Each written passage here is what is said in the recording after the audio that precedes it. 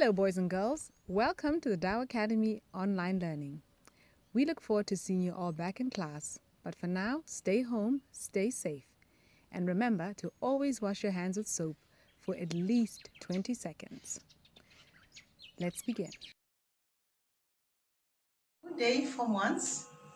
We want to look at how we change percentages to decimals.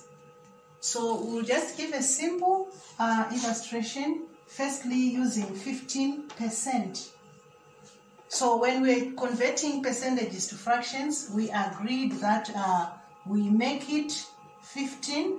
It actually means 15 over 100.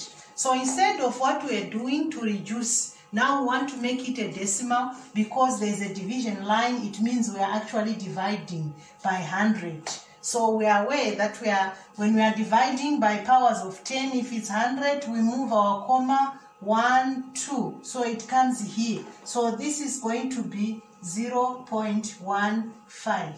So that is how we make it a decimal. So even if you are given a percentage like 6%, we are going to do the same thing. It's 6 over 100.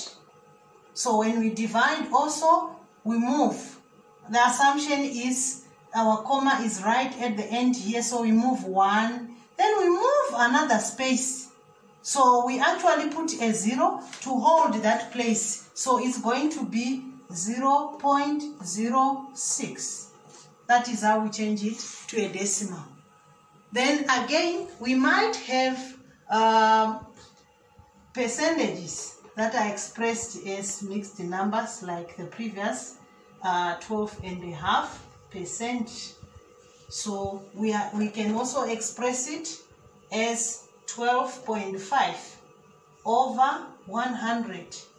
So this time around we even have our decimal. So still dividing by 100, we move 2 places. So this will become 0.125.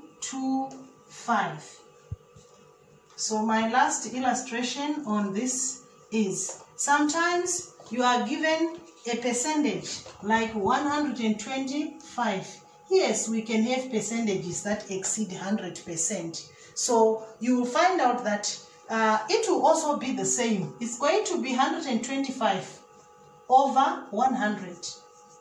An improper fraction, because if it exceeds 100%, it means it's more than one whole number, because 100% means one whole number. So when we try to divide, it's still going to be 1, 2. So this is going to be 1.25. Thank you.